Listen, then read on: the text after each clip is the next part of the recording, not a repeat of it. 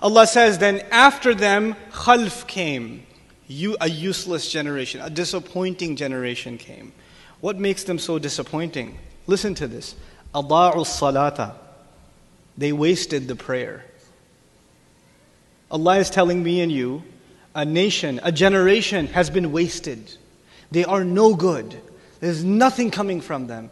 And what makes them no good? The first crime, the first tragedy of these people, they wasted the prayer. وَلَمْ يَقُلْ تَرَكُوا الصَّلَاةَ فَقَدُوا الصَّلَاةَ كَانُوا كُسَالَى فِي الصَّلَاةِ لَمْ يُصَلُّوا لَمْ يَقُلْ هَذَا. He did not say they left the prayer. He didn't say they were lazy in the prayer. They didn't say they forgot about the prayer. The language is very precise. He says they wasted the prayer. Now, how do you waste something? How do you waste money? You waste money in a number of ways. Or how do you waste an opportunity? You don't take advantage of it. You waste money if you put it somewhere where it doesn't bring you any benefit. You wasted the money. You had something good, you didn't do something good with it. You wasted your time. You could have done something so much better with your time. In other words, there's something there, but you're not using it the right way. That is also wasting it. So Allah is not necessarily talking about people who don't pray. He's not limiting the conversation to people who don't pray. He's talking about people who don't benefit from their prayer. They don't benefit. They wasted it. The prayer is supposed to transform me. It's supposed to transform you. It's supposed to change something in us. Why is it supposed to change something in us? This is the remarkable eloquence of the Quran. In the previous ayah we learned, people heard the ayat of Ar-Rahman. And when they heard the ayat, what happened to them? What happened? They fell into sajda. Tell me what happens in your salah. You stand and you listen to the ayat of Ar-Rahman. And what are the next phase in salah? What's the next phase in every rak'ah, the final phase? You fall into sajda.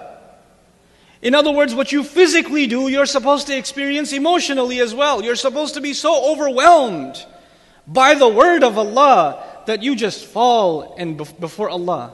It's supposed to actually not only be a mechanical thing, it's supposed to be a natural consequence of experiencing the word of Allah. As a matter of fact, when you recite the ayat, you should want to go into sajda not because you ate too much or because you're tired, but because these ayat are so powerful that you can't even hold yourself up anymore.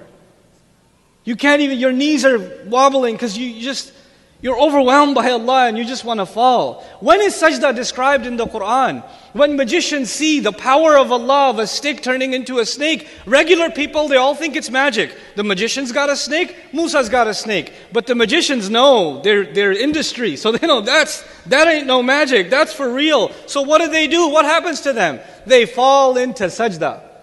When people of the book come and visit the Rasul of Allah sallallahu, jinns travel a lot. They don't need a passport. Right? So they travel across cultures.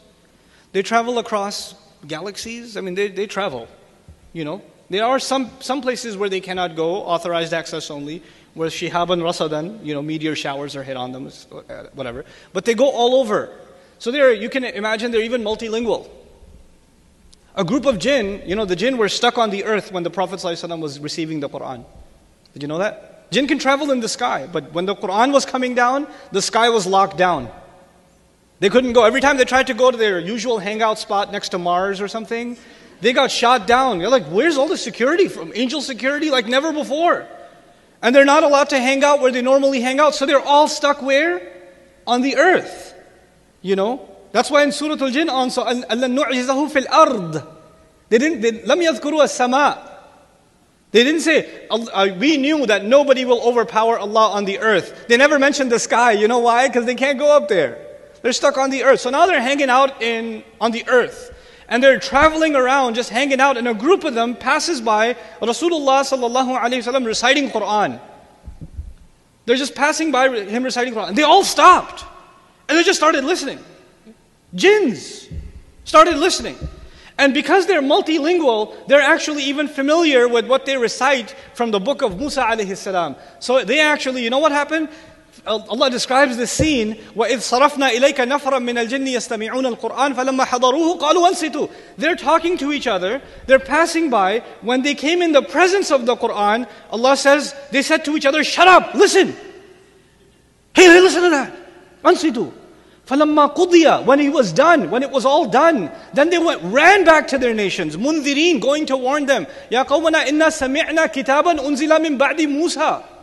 We just heard a book that came down after Musa. They're so amazed. They just heard it right now and they're overwhelmed. Jinns are overwhelmed. This book came to human beings first and foremost.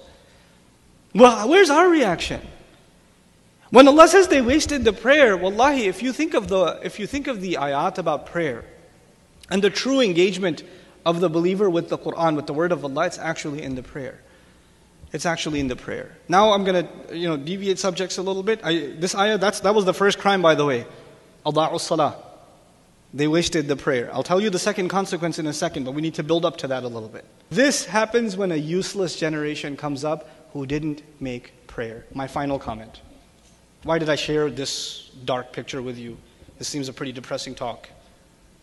But, there's another ayah. إِلَّا مَنْ تَابَ وَآمَنَ وَعَمِلَ صَالِحًا. With the exception of those who repented, who revived their faith, and the one who did good deeds, who acted righteously. فَأُولَٰئِكَ يَدْخُلُونَ الْجَنَّةِ وَلَا يُظْلَمُونَ شَيْئًا. They're going to be entering Jannah. No wrong will be done to them in the least bit.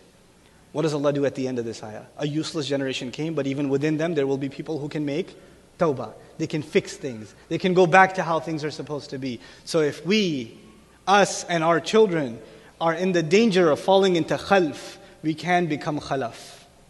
We can become khalaf. We have to fix this. We have to understand the urgency of the matter today. Communicate with your children. Be in open conversation with your children. Be cognizant and not afraid, not overwhelmed by the evil outside. Learn to raise the kids so they can stand up to that evil and do the right thing. They're the only hope left for humanity is people who stand up for the word of Allah. What did salah do? Salah, by the way, we call it iqamatus salah, yes? Iqama means when you stand. And when you stand, you don't lean. The values in society have iwaj. This book is qayyim because it makes you qayyim. It stands up straight. Its values don't budge. Its values don't move. Now that Allah gave us these values, this Quran, look at what happens. They wasted the prayer. They let go of the prayer. When you let go of the prayer, the entire moral worldview that comes with the prayer is also gone. When you waste the prayer, that's what that means. So what's the next part? وَاتَّبَعُوا الشَّهَوَاتِ. They followed desires. What have I just summarized to you? What world are we living in now? The consumer world that we live in now, where the ultimate good is what? Obeying your thirst. Just do it. Sound familiar? We're officially becoming a nation of وَاتَّبَعُوا الشَّهَوَاتِ. Follow what the desires, what the shahwa is. Follow desires. And then the final and the worst downfall, فَسَوْفَ يَلْقَوْنَ غَيَّا. Then they will fall into deviation. And ghay literally means a curve or a deviation, which means their values will deviate, and they will deviate more, and they will deviate more, and they will deviate more, until finally the ultimate ghay, the ultimate deviation is when they fall into Jahannam. That's why the tafsir of this ayah, they say, أَمْطَرَتِ السَّمَاءُ نَبَاتًا. The sky rained vegetation. The sky does not rain vegetation. The sky rains water, which leads to vegetation. Here it says they followed deviation. They followed, by the way, al-ghay. I know I'm over my time, but that's okay. Inshallah, they'll forgive me. The first meaning of ghay, al-dalal wal-khayba. Listen to this. The first meaning of ghay is misguidance. So they're misguided. There's no standard for guidance anymore. And second of all, it is disappointment. So they will follow something and it will not give them pleasure. So they'll follow something else and it won't give them pleasure. And they will constantly be disappointed. Suicide rates will go up. People will live miserable lives. Depression will go up. Anxiety will go up. People will have fancy cars, nice clothes. People will have all these things, but they will not be happy. They'll be miserable. They'll be on antidepressants, or they will take loads and loads of drugs because they don't want to face reality, because they're too disappointed. They're in ghay. Then al-ghay means al-fasad, corruption. Things will they're thinking this will make the world a better place. It will become more enjoyable. But the world will become actually only on the surface more enjoyable. The reality of it will be a kind of ugly corruption you can't even imagine. They're going to sell these clothes in the malls at 200, 300, 2,000% profit that are going to be made in factories where people are working like slaves. Even animals shouldn't be treated that way. And if somebody decides to do an investigation on them, well and good. But don't do too much of an investigation because you'll lose your job in Fox or CNN.